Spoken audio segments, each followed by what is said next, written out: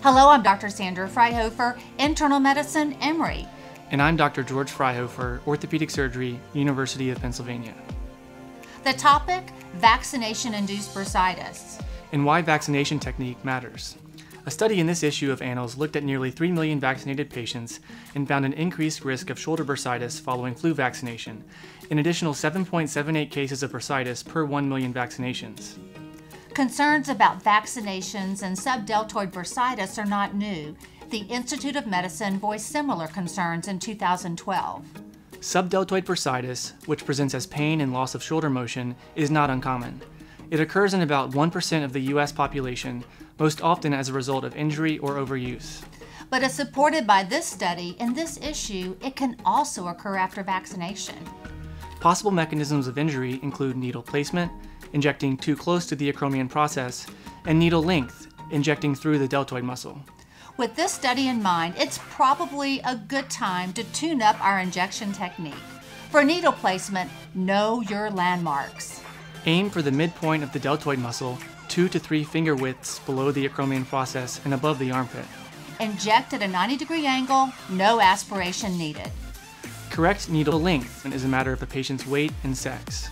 The object is to inject into the muscle, not through the muscle. The ongoing COVID-19 pandemic may present challenges for flu vaccination for the upcoming flu season. Many routine visits are going virtual, and although we can do a lot in a telehealth visit, immunization still requires an in-person encounter. This presents challenges a traditional in-office flu vaccination visit never did. Clinic patients could just put on a gown to allow adequate exposure of anatomic landmarks.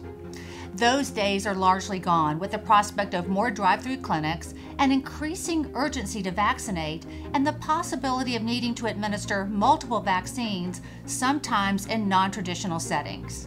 It's now more important than ever for patients to dress appropriately to facilitate efficient and safe vaccine administration.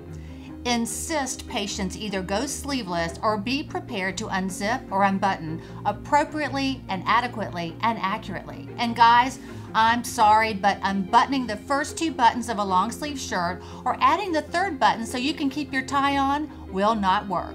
We must all remember the critical protective value of vaccination as we aspire to do no harm in vaccine administration. During the 2016-2017 flu season, included in this study of vaccine-related bursitis, vaccination prevented over 5.2 million illnesses, 2.6 million medical encounters, 72,000 hospitalizations, and 5,000 deaths. Bottom line, keep vaccinating. For the Annals of Internal Medicine, Fryhofer and Fryhofer signing off.